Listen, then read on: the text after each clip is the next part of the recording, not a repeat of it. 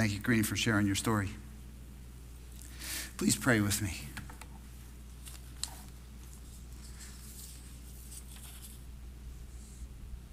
Father, we don't take your word lightly. We don't consider you a source. We consider you the source. We understand that on any given issue, there might be two opinions. We have our thoughts, but when our thoughts disagree with yours, we're wrong. And so we look at your word this morning because we understand that your word, you are the source of truth. Jesus said, I am the way, the truth. He didn't say I tell the truth. He said, I am the very embodiment of truth. And so, Lord, we look to your word now. Give us insight. Give us discernment. Give us wisdom, we ask. And we'll give you thanks now for doing that. In Jesus' name, amen. There was a godly man who bought a house, and he bought a house in a floodplain. He knew that, but he was a godly man, and he trusted God to protect him in all circumstances, and God did. As the years went by, floods would come and go. This one particular year, a flood came, and the floodwaters came up, and pretty soon filled the first floor of his house. So he went up to the second floor, and the floodwaters kept coming. So he went up to the second floor of the house, and the floodwaters kept coming. And now he finds himself on the roof. He finds himself on the roof, and a guy comes along in a rowboat, and he said, hey, you want me to give you a ride out of here? And he said, sure, but I don't need it. Thanks for offering. He said, I've prayed to my God, and my God will rescue me. Well, now the water's coming up, and now it's above the rooftop, and it's up to his neck, and another bigger boat comes by, and same thing. The man says, I'm good. I asked God. God will rescue me. Well, now the water's over his head. Now he's treading water. And a helicopter comes, and they drop a line, and they say, hey, grab a hold. And he said, no, thank you. My God, I've prayed to my God, and my God will rescue me.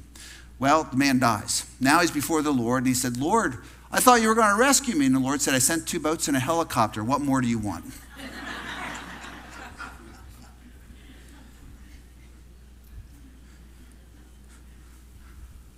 Sometimes I find myself, and you found yourself, drowning in sorrows, drowning in difficult circumstances, drowning in a sorry situation. And you cry out, and I cry out to God, God, where are you? Rescue me from this. And sometimes God's answer is, I've already sent you the answers. They're in that book that's on your shelf that's collecting dust. Go open it up and search for it, and you will find your answers. You see, we want an immediate answer from God, and God is saying, I've already answered your questions. I've already given you many of the answers. You want me to answer your way, but I'm going to answer my way. This morning, we're looking at wisdom. The right application of wisdom. And what I want you to realize is there are 2 sources of wisdom that James is going to point out. We're in the book of James. If you would, open up your Bibles to the book of James. It's towards the end of your New Testament. You will find it. The book of Hebrews is pretty easy to find. It's right after Hebrews, the book of James. As you know, it's before Revelation. Go to James chapter 3. We're going to begin in verse 13 today. You also have a handout. Pull that out because you'll want to write a few things down. When you come here, expect for you to bring your Bibles so that you can take it home and be reminded of what we talked about today and put it into use during the week. That's where God's word makes a difference, not just in hearing, but in doing it. Please read along with me, if you will. James chapter 3, starting in verse 13. Who among you is wise and understanding? Let him show it by his good behavior, his deeds, and the gentleness of wisdom. But if you have bitter jealousy and selfish ambition in your heart, Do not be arrogant, and so lie against the truth. This wisdom is not that which comes down from above, but is earthly, natural, demonic. For where jealousy and selfish ambition exist, there is disorder in every evil thing. But the wisdom from above is first pure, then peaceable, gentle, reasonable, full of mercy and good fruits, unwavering, without hypocrisy. And the seed, whose fruit is righteousness, is sown in peace by those who make peace. What I want you to notice first is there's a demand for wisdom. In verse 13, James is putting everyone to the test in the church, and he's saying, all right, who among you is wise? And I can imagine hands going up saying, I'm wise. I'm wise. I go 5 Bible studies, 10 Bible studies a week. I'm wise. And he's saying, prove it. He's calling them account to prove that they are wise.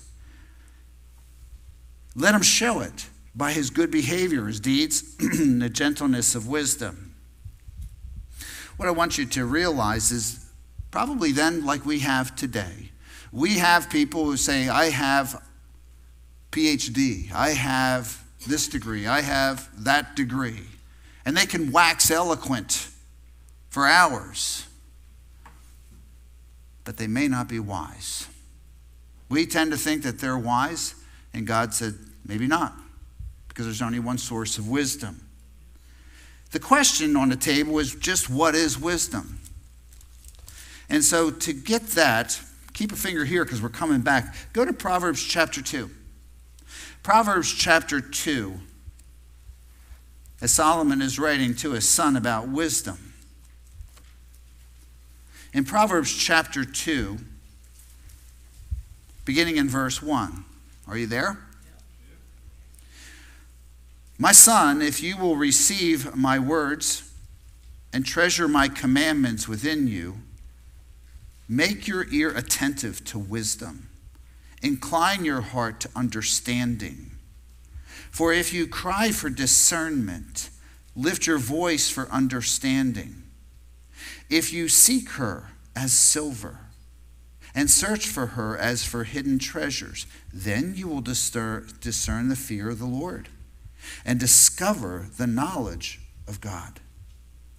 For the Lord gives wisdom. From his mouth come knowledge and understanding. And so what I want you to see here are there's 2 important elements to wisdom. It is knowledge and understanding. When we have knowledge and understanding and we apply it correctly, that's a wise action. That is wisdom in action.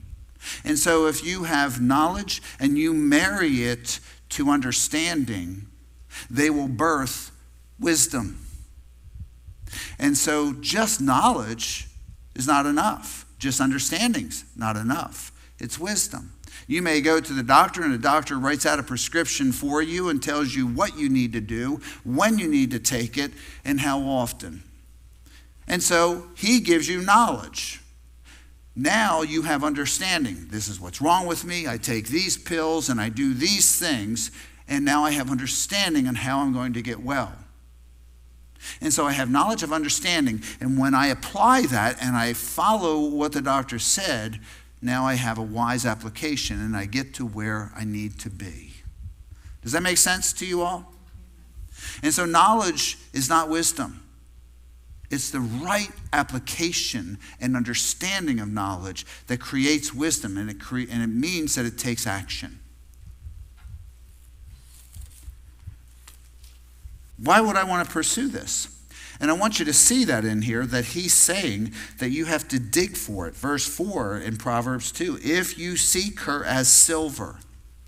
God has not put wisdom on the surface, just like he has not put in great treasure on the surface of the earth. If you want great treasure, you have to dig for it. If you want diamonds or gold or silver, you must dig for it. You must search for it. You must concentrate on it. It's the same with wisdom. You must search for it. God is not going to put it on the surface. It is something that he wants you to seek it. And when you seek it earnestly, you'll find it.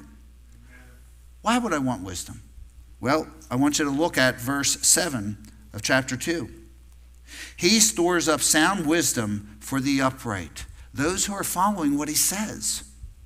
He is a shield to those who walk in integrity. Do you want God as your shield? I think you do. There's many people in churches today, they don't walk with God. Oh, they proclaim his name, and they talk about him, and they talk God's stuff, but they don't obey him. You're not walking under the protection of God, and you're ripping yourself off.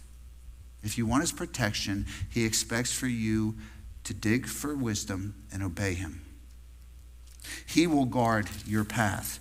I want to read to you something that impacted Patty and me as we were reading it. And it was from Proverbs chapter 3, verses 1 and 2. But it was in the New Living Testament. So I want to read those words to you. An advantage of wisdom. Store my commands in your heart. If you do this, you will live many years, and your life will be satisfying. How many people do you know that are living satisfying lives? And as I think of satisfying, Patty and I talked a lot about this. Satisfying would be a level in my mind above contentment. I don't see many people who are content today. Striving for more, searching for more, buying more, never content. But if you do reach a level of contentment, it might be like having a really good meal and you say, I'm content. I could eat more, but I'm content. But if you have eaten as much as you want and you are at a higher level above contentment, you would say, I'm satisfied. I don't need anything more. I don't want anything more. I am completely satisfied. That's the life that God says he'll give you and me. Seek wisdom. Follow him. Obey him. Don't just show up at church. Don't just read your Bible. Apply it. Apply what you learn. Patty and I have talked about this many times. With this many churches in the villages, you think this would be maybe a little different place than it is. And it's not just here. But too many of us are not challenged enough.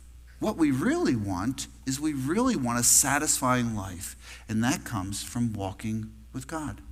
Hearing his word, searching for wisdom in his word, and obeying it.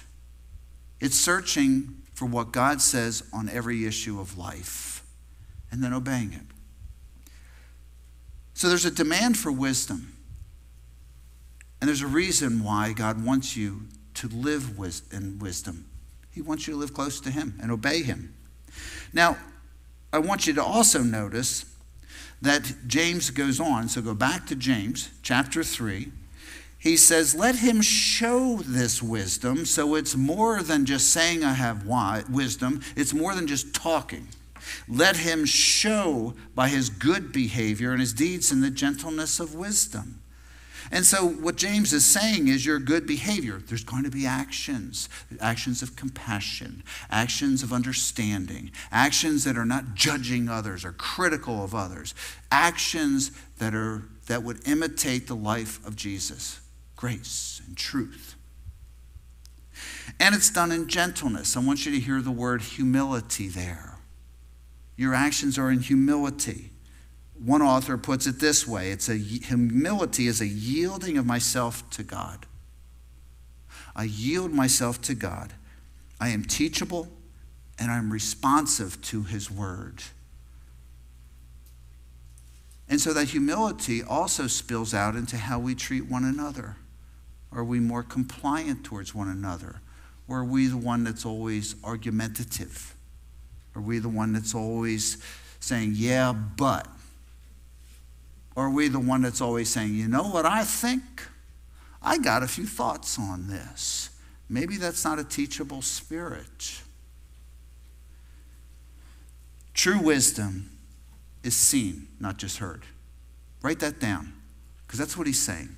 True wisdom is seen, not just heard. Humble, teachable people who see their unworthiness before God. When was the last time you thanked God for saving your soul, for choosing you, realizing your inadequacy? We all are inadequate. We're all unworthy, and yet he's chosen us. And so true wisdom is seen, not just heard. But James continues, and he explains to us wisdom from below. That's what I'm calling it on your handout. James goes in verses 14 through 16. He says this, but if you have bitter jealousy and selfish ambition in your heart, don't be arrogant and so lie against the truth. Don't try to tell people that you're wise.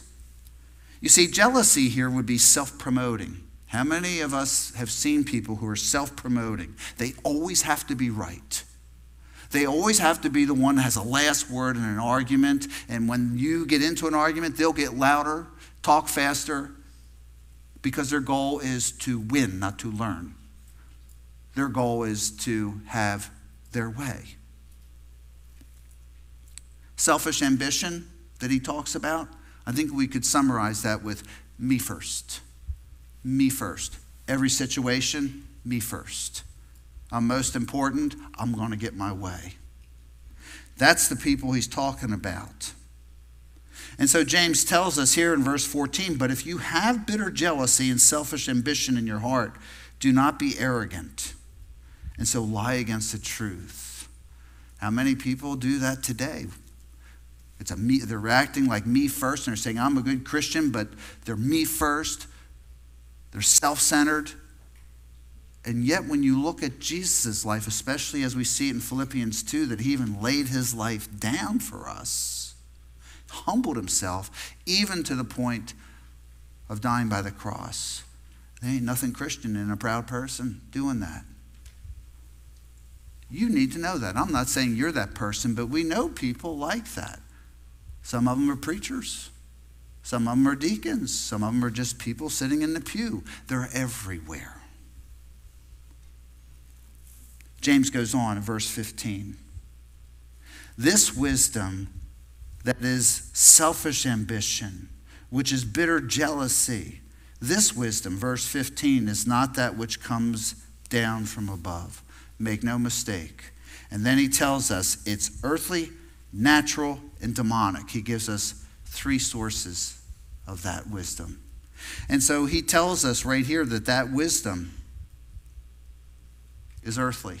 It's not of heaven, it's of earth, meaning that it is not worthy. The word that he uses here in natural is soulish. It's from the soul. It's from the soul or the flesh, which means it's everything of man, nothing of God. And then he gets right down to it. It's demonic. This kind of wisdom is from hell. That's what he's saying. And we see that every place today in our world. You see, we have people that we see this kind of wisdom in our politics. Sometimes you see it in churches. But you see this kind of unruly wisdom that is earthly wisdom. It's a me first. I'm going to benefit from you. What can you do for me to benefit me? That kind of wisdom. That's earthly wisdom. And what we're seeing today is seeing PhDs around the world lying to us, even in our own country. Men and women who are greatly educated and smart as can be, but they're unwise. What does God call an unwise person? Anybody know? He calls them a fool. And so we have many smart, foolish people.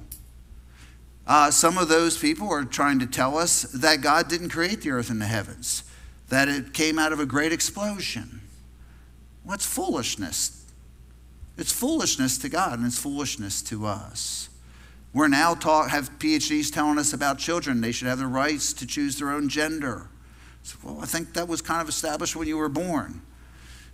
There's many issues out there. The fruit of it is all chaos. Look at verse 16. For where jealousy and selfish ambition exist, there is disorder and every evil thing. That's the result of this false wisdom. So how do you know if it's earthly wisdom? There's going to be exactly what he says. There's going to be disorder and every evil thing. And so the word that he uses for disorder here means unruliness. It's opposition to any kind of authority. Don't we see that everywhere today? There's an opposition to any kind of authority, unruliness. And that's where you start to see, okay, that's earthly wisdom, because it is producing disorder. It's producing anger. It's producing chaos. That is not from God.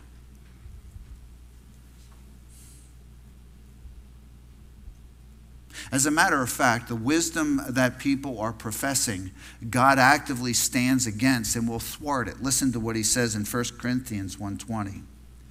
Where is the wise man, Paul asks? Where is the scribe? Where is the debater of this age? Has not God made foolish the wisdom of this world? They come up with a way that they think is wise, and God is going to stand against it, thwart it, twist it, and turn it to be foolish. They're standing against God, and they can't stand against him. This is not where we want to be, but this is what we see, isn't it? Don't we see this kind of wisdom in our world today? That's earthly wisdom, and it's wisdom from hell. Proverbs 14:12 tells us this. There is a way that seems right to man. Many of you could finish this statement. There is a way that seems right to man, but in the end, it leads to death. We think we have this figured out. Earthly wisdom, and it leads to death. And so the wisdom from below is that we can see it, we see the source of it, and we see the result of it. But what about wisdom from above? And that's where James turns next in verse 17. Read along with me, if you will, in verse 17. But the wisdom from above is first pure, then peaceable, gentle, reasonable, full of mercy and good fruits, unwavering, without hypocrisy. And so this wisdom from above, first of all, is peacemaking. Doesn't build strife. It isn't me first. It isn't seeking my agenda. It's peaceful. It makes peace. Blessed are the peacemakers. It's gentle. It's humble. It accepts correction, especially when it comes from the Bible. It accepts correction. It yields to God. It is reasonable. Somebody who is reasonable is somebody who is compliant. Well, that makes sense. The Bible says that. I don't agree with that, but I think we can work with this. That's a person that is reasonable. Full of mercy. Not somebody that's looking to judge others, but someone who is full of mercy. I heard somebody, a pastor that I respect very much, recently say that if you find someone who cannot forgive, and they say things like, I won't forgive, I can't forget, I never will forgive, he said, you better check that person's salvation because they're not saved. That's a pretty bold statement. I don't know if it's right. He is making a very bold statement, though, that Jesus said that you must forgive. You must forgive or you won't be forgiven. And so forgiveness is at the very essence of who God is. That's one of his characteristics, is to forgive like he forgave us. So this pastor is saying if they've never received the forgiveness of God for them, how can they possibly give it to others? Mercy. Wisdom from above is merciful. This is what we strive to be, is to use that kind of wisdom so that these words would express who we are. And once again, verse 17, but the wisdom from above is first pure. It's unmixed. It is completely unmixed. It is pure, it is holy, is set aside for God's use. Then peaceable, gentle, reasonable, full of mercy, good fruits, meaning there's good results that come from it. It's unwavering. It's steadfast on God's word. And it's without hypocrisy. There's no masks here. There's no deception here. There's no I say this, but I do that. This kind of wisdom is consistent. This is the way you are wherever you are. One of the questions that we told our kids years ago, if you see a different side of me at church than you see at home, I want you to tell me. Because kids are going to see it right away. And we don't want that hypocrisy. One, that's not good for our testimony, but it's our own kids that we really want to walk with the Lord. If they see hypocrisy, they're going to discount the whole thing. And so will your friends and those people around you. Be real. We're not perfect people, but let's be people who love. Let's be people who have this kind of wisdom. And that's what James is challenging us to do. And so we have 8 characteristics there that show us what true, biblical, godly wisdom looks like. So how do we apply that? James turns to that in verse 18. In verse 18 he says, "And the seed whose fruit is righteousness is sown in peace by those who make peace." Be a peacemaker. What I want you to see here is how we're going to get godly wisdom. There's 3 steps. One is to fear God. Fear God is what the Bible tells us. Listen to what Proverbs 9:10 says. Proverbs 9:10 says, "The fear of the Lord is the beginning of wisdom, and knowledge of the Holy One is understanding." And so it begins with a fear of the Lord. Do you have a fear of God? Do you take him seriously? Do you take him seriously that he sees everything you do, that he hears everything you say, that he knows every thought? Or are we hypocrites, acting one way and acting another way in front of the right people? You cannot have an appropriate fear of God if you've never trusted him. Have you trusted Jesus Christ as your Savior? Have you come to a point in your life where you say, "God, this starts with me fearing you enough to say, I know that I'm wrong. I know that I've done wrong things, and I know that Jesus paid it all for me. And so I'm trusting in Christ alone as the only way to heaven. But I don't only get heaven, I get the abundant life right now." So it's not just thinking future, it's thinking now. For eternal life is a quality of life that you have right now. And so when we trust Jesus Christ as our Savior, when we say, "You are my Lord, my Savior, forgive me of my sins," then we become a child of God. And the Holy Spirit enters into us, and now we have capability to understand his word and to do the things that he asks us to do. Isn't it wonderful that he not only asks us to do things, but he empowers us to carry them out? Somebody could say amen on that. It's God's truth, not mine. And so we take him seriously. Let me give you just an illustration of that. We tend to live our lives a little different on Sunday than Monday. And so think of it this way. You might be driving down 75, and maybe you're driving down 75 and you're doing 85. Maybe you're doing 90 miles an hour because you're in a hurry. You're late for an appointment. And so you're driving down there 90 miles an hour, and you see up ahead a state trooper gets onto the highway. What's the first thing you do? Look at your speedometer. Ooh. Lift that foot off, maybe even touch the brake, tap the brake a little bit. And as long as he's there, you're living in his presence, right? And you're living in the fear that what he could do to you. Now what happens after he exits off? We go right back to where we were, don't we? I want you to live life not like God is some distant being, because he's not. Live your life in the presence of God. He's with you constantly. Take him seriously. That's the first step. Fear God. Take him seriously. The second step is develop intimacy with the Lord. That's a daily, intimate relationship with him. Why?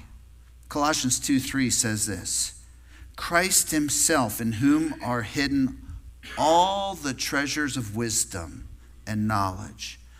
Jesus has the answer to every question you have and that I have. He has all the answers. And I don't know about you, but I like hanging around people who have all the answers. I mean, really have all the answers. Not think they have all the answers.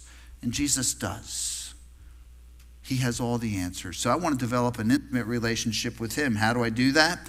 I follow his commands to come to me.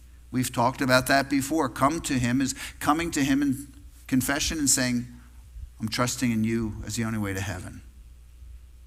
Not only come to him, but his second command is abide in me. Hang out with me. Live with me.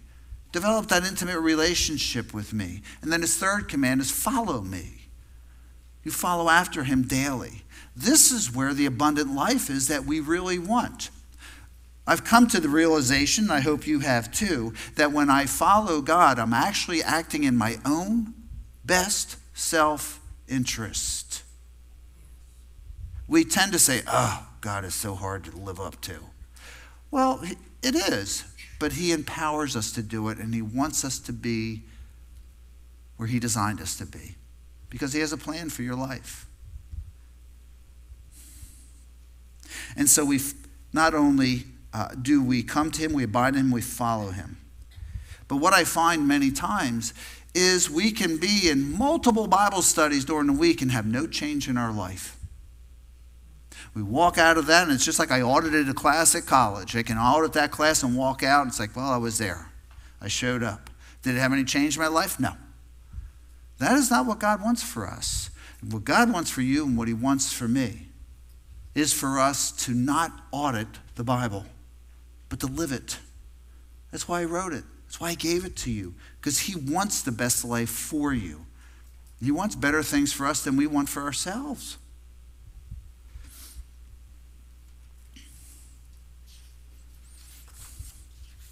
Third, ask for wisdom.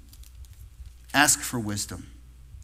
James 1:5, but if any of you lacks wisdom, let him ask of God, who gives to all generously without reproach, and it will be given to him. God wants to give you wisdom. Find out what God says on a matter and then do it. That's where you're going to find wisdom. So how are we going to apply this? Here's my challenge to you. Read a chapter of Proverbs. Start there. Read a chapter of Proverbs a day. There's 31 Proverbs. It'll take you through the month. But read one proverb a day and then sit there and think about it. What stuck out to me today? And write that down. And then think about that one thing during the day. Allow God's word to infiltrate you. Meditate on it. What does that mean? Does it say this? Well, it didn't say that. Why did he pick that word? What is this showing me? How would this look in my life? And they close with this short story of what wisdom looks like. It's been maybe 6 or 7, maybe 8 years ago. And we were having a conversation in the boardroom here. And the conversation was something like this. We were talking about the problem we would have because we had an even number of board members. And so we had this long, drawn-out conversation about, well, what if we vote for, and 4 against? We're going to have a stalemate. What are we going to do? We can't possibly have that. We have to add another member, so we need more human help so that we can have that human help on this board so that we can make a decision, and that'll be the answer. Are you all buying into that? I hope not. Because it's not going to resolve it. That's man's wisdom. Man's wisdom says you have to have another man or another woman there to break the tie. We talked about this for longer than I want to think about. Finally, one of our elders, a godly man, his name was Jim. He was a retired pastor. He was a quiet man who did more listening than he did talking. And he said, ladies and gentlemen, he said, I don't think that's the answer. He said, the truth is, if we have a stalemate and we're for something and 4 against, he said, that's not our problem. Our problem is we don't have the Spirit's approval on this. We're divided. What we need is we need to go back to our knees and seek God's wisdom. You know, he was right. And so I ask you, where do you have confusion in your life? Where do you have angst? Where do you have those areas of your life where you maybe have not forgiven someone? Maybe it's someone in your life that you say, I'll never forgive them. Go to God's word. See what he says. Maybe there's a decision that you have to make. Go to God, see what he says about it, and then obey it. He'll give you peace that you'll never find in this world. Let's pray.